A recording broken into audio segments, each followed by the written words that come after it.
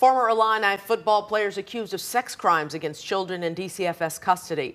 The charges against 39-year-old Trulon Henry stem from his work in a program for youth in Chicago. These alleged crimes reportedly happened at Aunt Martha's in Bronzeville and involved victims in a residential DCFS program. WGN's Courtney Spinelli has the story. Micah and Ray, the alleged crimes of sexual assault and abuse reportedly happened at Aunt Martha's in Bronzeville and involved victims in a residential DCFS program. Trulon Henry was working directly with youth when the crimes allegedly occurred. In these cases, the trauma stays with these people often for the rest of their lives. A criminal and DCFS investigation now underway after at least 3 victims came forward with allegations of misconduct against a now former Aunt Martha's employee. The first report made to staff in April, who suspended Trulon Henry and alerted DCFS, who alerted Chicago police. Court documents show a warrant for Henry's arrest issued in late May. Sources telling WGN he went on the run.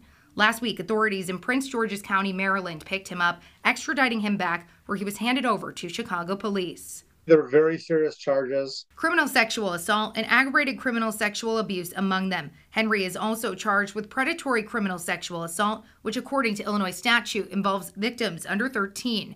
Martin Gould isn't connected to the case, but specializes in representing survivors of sexual abuse in civil cases across the country. There was a lot of questions to ask as to who's running this facility, who's hiring these people, who are they using to do the background checks? Aunt Martha says the state runs the background check program. Henry served 4 years in federal prison, convicted in an armed robbery before his time as a safety on the Fighting Illini football team. Despite being a convicted felon, a spokesperson for Aunt Martha's says a rigorous background check process they follow never turned up anything. They say they wouldn't have hired him with a violent felony conviction.